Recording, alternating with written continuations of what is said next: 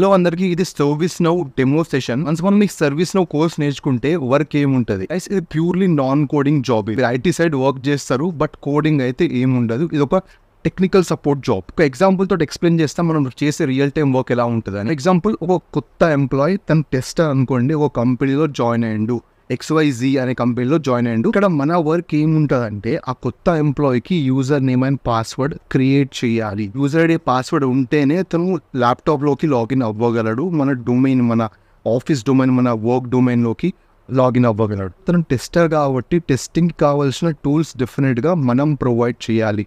టెస్టర్కి testing tools ఉంటేనే తను software test చేయగలడు.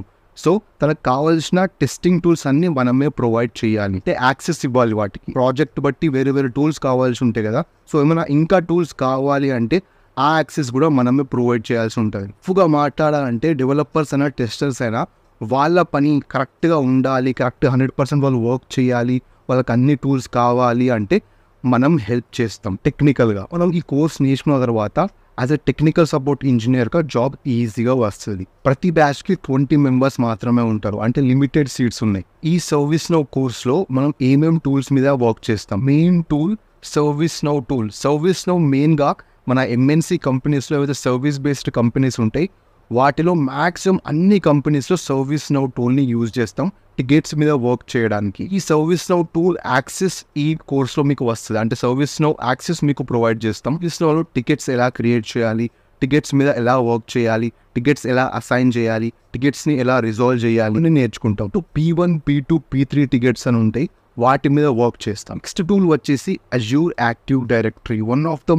Most famous cloud based active directory. ఈ యాక్టివ్ డైరెక్టరీలో ఒక యూజర్ అకౌంట్ ఎలా క్రియేట్ చేయాలి, గ్రూప్స్ ఎట్లా క్రియేట్ చేయాలి, గ్రూప్స్లో యాడ్ అండ్ రిమూవ్ ఎలా చేయాలి, ఒక యూజర్ అకౌంట్ని ఎలా డిలీట్ చేయాలి, A to Z నేర్చుకుంటాం. మైక్రోసాఫ్ట్ అడ్మిన్ సెంటర్ ఈ టూల్ మీద కూడా మనం వర్క్ చేస్తాం. ఇందులో మనం డిస్ట్రిబ్యూషన్ లిస్ట్ క్రియేట్ చేస్తాం, FMBs క్రియేట్ చేస్తాం. దాంతోపాటు ఈ కోర్స్లో మనం SQL బేసిక్స్ కూడా నేర్చుకుంటాం. పనిచేస్తున్నాం కాబట్టి రియల్ టైంలో SQL మనం ఎలా యూజ్ చేస్తాం అదంతా నేర్పిస్తాం. దాంతోపాటు క్లౌడ్ కంప్యూటింగ్ బేసిక్స్. అసలు క్లౌడ్ కంప్యూటింగ్ అంటే ఏంటిది, క్లౌడ్ కంప్యూటింగ్ బేసిక్స్ అన్ని నేర్చుకుంటాం. ఇంకా ఇష్యూస్ గురించి మాట్లాడుకుంటే VPN, outlook, Windows operating system, క్లాకర్, OS installation, BSOD, black screen error issues గురించి రియల్ టైంలో ప్రాక్టీస్ చేసి గెట్స్ క్రియేట్ చేసి వాటి మీద వర్క్ చేస్తాం. ఇది ఒక ఆన్లైన్ కోర్స్ కాబట్టి ఎవరైనా క్లాసెస్ మిస్ అయితే మనం రికార్డింగ్ ప్రొవైడ్ చేస్తాం. అండ్ ఈచ్ క్లాస్కి మనకు PDF నోట్స్ కూడా ఇస్తాను. నేను సెల్ఫ్ ఇంట్రొడక్షన్ ప్రిపరేషన్ ఉంటుంది, రెజ్యూమ్ ప్రిపరేషన్ ఉంటుంది, నౌకరీ అండ్ లింక్డ్ఇన్ ప్రొఫైల్ అసిస్టెన్స్, అంటే నౌకరీ అండ్ ప్రొఫైల్ ఎట్లా మేనేజ్ చేయాలి మనం, and real time interview questions, ఇంటర్వ్యూలో ఏమేమి క్వశ్చన్స్ అడుగుతారో వాటి మీద ఆన్సర్స్ అన్ని ఈ కోర్స్లో ప్రొవైడ్ చేస్తాం. కోర్స్ ఫీ వచ్చేసి మనకు 4,999 రూపీస్ మాత్రమే.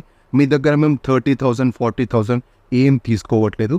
జస్ట్ కోర్స్ ఫీ వచ్చేసి 4,999 మాత్రమే.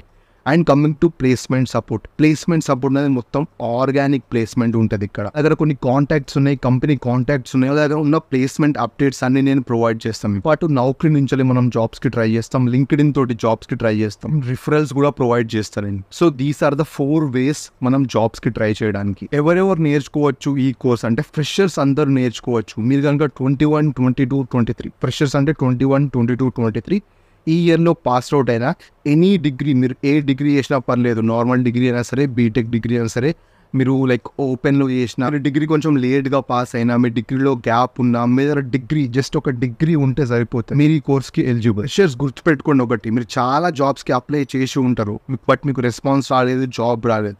బట్ మీరు రెజ్యూమ్లో కనుక active directory, service now, ticket handling, ticket creation ఇలాంటి కీవర్డ్స్ ఉంటే డెఫినెట్గా మీకు జాబ్ వచ్చే ఛాన్సెస్ 100% ఉంటుంది. ఎవరైతే ఏం నేర్చుకోకుండా జాబ్స్కి అప్లై చేసి ఇక జాబ్ రాదు అనుకునే వాళ్ళు వన్స్ ఈ కోర్స్ నేర్చుకొని జాబ్కి అప్లై చేసి చూడండి, డెఫినెట్గా రిజల్ట్ ఉంటుంది. 2020, 19, 18, 16, 15 ఈ ఇయర్ పాస్ అవుట్ వాళ్ళు కోర్స్కి ఎలిజిబుల్ కాదా అంటే మీరు కూడా ఎలిజిబులే. యాజ్ ఎ ఫ్రెషర్గా మీకు జాబ్ 100% వస్తుందని నేను చెప్పలేను. ఎందుకంటే most of the companies ఫ్రెషర్స్ని కావాలంటున్నాయి. Yes, కొన్ని కంపెనీస్ ఉంటాయి వాళ్ళు 15, 16 వాళ్ళకు కూడా జాబ్స్ ఇస్తారు మీ స్కిల్స్ని చూసి. ఎక్స్పీరియన్స్ పెట్టి ట్రై చేస్తామంటే ఆల్వేస్ వెల్కమ్. నేను ఎక్స్పీరియన్స్ ఇప్పించడానికి రెడీగా ఉన్నా. అండ్ ఒక్కటి గుర్తుపెట్టుకోండి, ఇప్పుడు కూడా చెప్తున్నా, ప్రెసెంట్ సాఫ్ట్వేర్లో 50% ఫేక్ క్యాండిడేట్సే ఉన్నారు. అందరు పత్తులు కాదు, 50% ఫేక్ పెట్టి వచ్చిన వాళ్ళే ఉన్నారు. మంచిగా వర్క్ నేర్చుకొని చేసుకుంటున్నారు. సో మీరు కూడా రిస్క్ చేయడానికి రెడీగా ఉంటే మీరు కూడా ఎక్స్పీరియన్స్తో ట్రై చేయవచ్చు. సో ఎక్స్పీరియన్స్ ఎలా పెట్టాలి, మేము మెజర్మెంట్స్ తీసుకోవాలి అన్నీ నేను ఎక్స్ప్లెయిన్ చేస్తాను. In coming to working professional, కనుక ప్రీవియస్లో ఐటీ సైడ్ వర్క్ చేస్తున్నారు బట్ అది ఒక నాన్ టెక్నికల్ జాబ్ అండ్ ఇప్పుడు నేను టెక్నికల్ సైడ్ షిఫ్ట్ అవుతా అనుకుంటే this is the best course for you. మీరు ఈ కోర్స్ నేర్చుకొని టెక్నికల్ సైడ్ షిఫ్ట్ అవ్వచ్చు ఐటీ కంపెనీతో పాటు. ఎవరైతే నాన్ ఐటీ సైడ్ పనిచేస్తున్నారు లైక్ బీపీఓ కానీ, జిఐఎస్ కానీ, మ్యాపింగ్ కానీ, లేబులింగ్ కానీ, మీరు కూడా ఈ కోర్స్కి ఎలిజిబుల్. అండ్ మీరు ఏదైతే నాన్ ఐటీ ఎక్స్పీరియన్స్ ఉంది కదా, ఆ ఎక్స్పీరియన్స్ తోటి ఈ టెక్నికల్ సపోర్ట్ జాబ్స్కి మీరు అప్లై చేయవచ్చు. సో ఆ ఎక్స్పీరియన్స్ని ఎలా యూస్ చేసుకోవాలి ఈ కోర్సులో నేను నేర్పిస్తా. కమింగ్ టు శాలరీస్ ఎలా ఉంటాయి వన్స్ మనం ఈ కోర్స్ నేర్చుకుంటే, టెక్నికల్ సపోర్ట్ సైడ్ జాబ్ వస్తే శాలరీస్ ఎలా ఉంటాయి.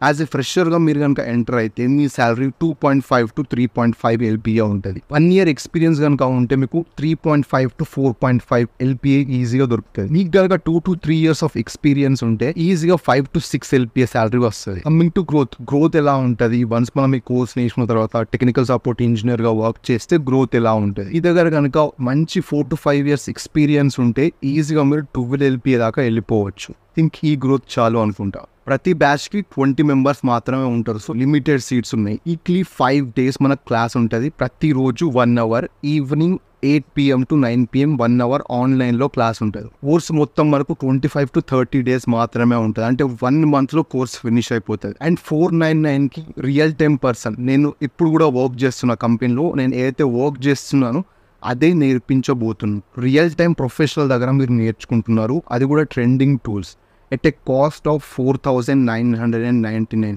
ఇంత తక్కువ కాస్ట్కి ట్రెండింగ్ టూల్స్ ఒక రియల్ టైం ప్రొఫెషనల్ ఎక్కడ దొరకదు.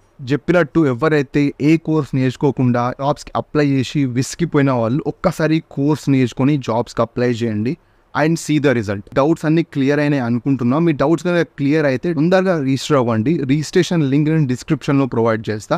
లేదు మీకు ఇంకా కొన్ని డౌట్స్ ఉన్నాయి అనుకుంటే నాకు ఇన్స్టాగ్రామ్లో మెసేజ్ చేయండి.